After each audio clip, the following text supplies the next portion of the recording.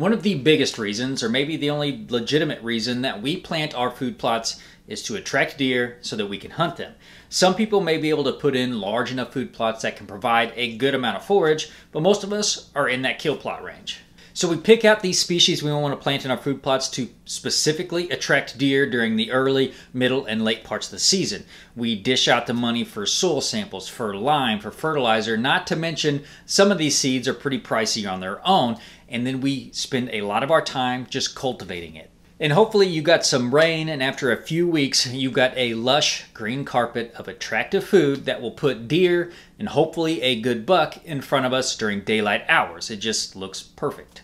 Then hunting season rolls around and all of a sudden they're only showing up at the very last bit of daylight, or they wait until completely dark to come out into that food plot. So what went wrong? What changed? Did all the deer just start going to your neighbors? Did we plant the wrong species? Well, some of that could possibly be true, but I would bet the biggest problem is you. So in this video, we're going to go over 3 ways that you can increase daylight activity in your food plots so you can more effectively hunt them. But before we go over these tips, do me a favor, and if this is your first time on my channel, hit that subscribe button. Make sure you click that bell icon so you can be notified every time I upload a video. And the first tip to increasing daylight activity in your food plots is to not hunt them like an idiot. The perfect stand setup would be so that you could get to and from your stand without ever coming into view of anything in that plot. If you have to walk next to it or in front of it or, God forbid, through it, you are really shooting yourself in the foot. Now, sometimes you just can't help, having to walk a little bit next to it. There might be just the way the terrain is, or maybe the way the trees are, that you can't help but walk kind of next to it where there might be some chances for something out there to see you walking to your stand. I did a video a couple weeks ago about better screening options to get to and from your tree stands, or just to hide your food plots a little better. Make sure you check that out. Years ago, when I hunted private lands that had other hunters on it, I watched in amazement as one hunter would walk through the middle of his food plot, wind blowing into the plot, to sit in a tiny tree that jutted out into the plot. That is not a good way to hunt your food plots. As you probably just heard me say, I said into the plot quite a bit, and that's not what you want. You don't want anything, your scent, your movement, your stand, into the plot. For one, your stand should not be out in the open in a tiny little tree. It should be in a tree that is about as wide as you or your stand is, unless it's got great cover behind it. Otherwise, to the deer, you're just going to be a giant blob in a skinny little tree. There's nothing to break up your pattern. It should be back off of the food plot into the edge of the plot at least a few yards, and should be situated in a way that you can get to and from it without the deer ever knowing you're there. Now, hopefully your food plot is situated in a way that you have that option. If not, maybe you planted it and didn't realize until later that there really was just no good way to get to and from it without alerting deer. Maybe you should just abandon that plot altogether. Just because an area is out in the open, it's flat, doesn't mean you have to put a food plot in it. There's a lot of things to consider when you're putting in a new plot. Otherwise, if you do have the option, move your stand with those things in mind, and you will see a lot more daylight activity in that food plot. And the second tip to increasing daylight deer activity in your food plots is to make deer feel more comfortable out in them. Deer know when deer season starts. It's why you see them on your cameras all summer, and then when deer season comes around, they're just gone. Part of this is hunting your food plots smart. Deer are going to go where they feel the safest, and like I said, if you hunt your food plots like an idiot, they're not going to feel safe there. Edge feathering means that you are softening that edge. It's a gentle slope from your food plots up to the mature trees. So you start with, the innermost perimeter is native grasses and forbs, and then that next outer layer is shrubs and smaller trees, maybe some hinge cut trees, and then it goes into, slightly taller trees and then the mature trees. Not only is this going to provide more cover, make the deer feel more safe, but it's also going to provide more food. Now, we'll caveat this edge feathering with a word of caution.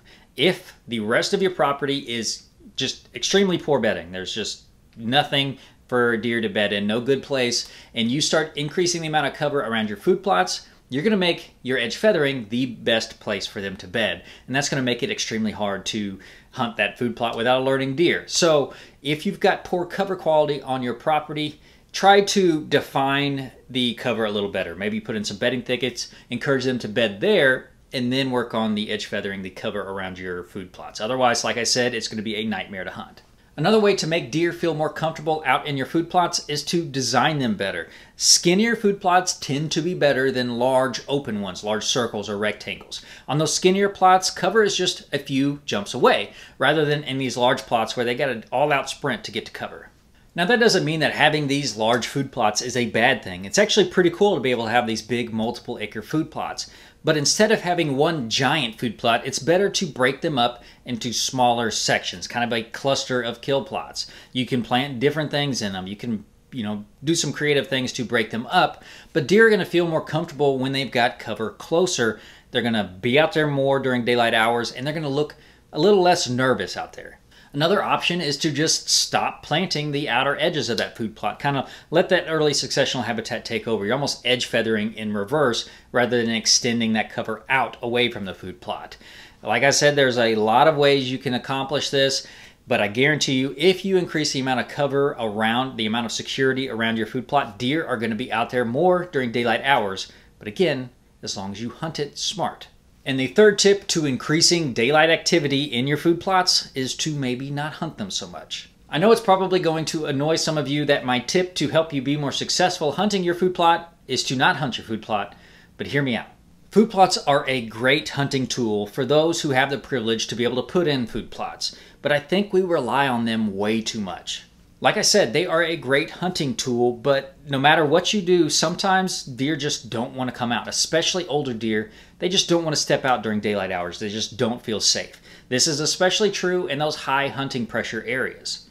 So instead of trying to coax them where they don't want to go, why not try to hunt them where they already like to go, where they feel more safe?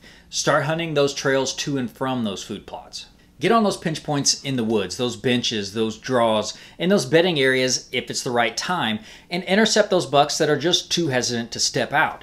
Don't get stuck in this loop that you have to hunt your food plots all the time, because even if you've got great scent control, even if you are always well hidden, you can still easily burn out a good spot. So that was 3 tips to helping you increase daylight activity in your food plots. Well, 2 tips and then 1 to help you if you just can't get them to step out. If you have any more tips you'd like to share, make sure you leave those down in the comments below. Hit that like button if you like this video, share it if you found it helpful, and make sure that you are subscribed so you can stay informed.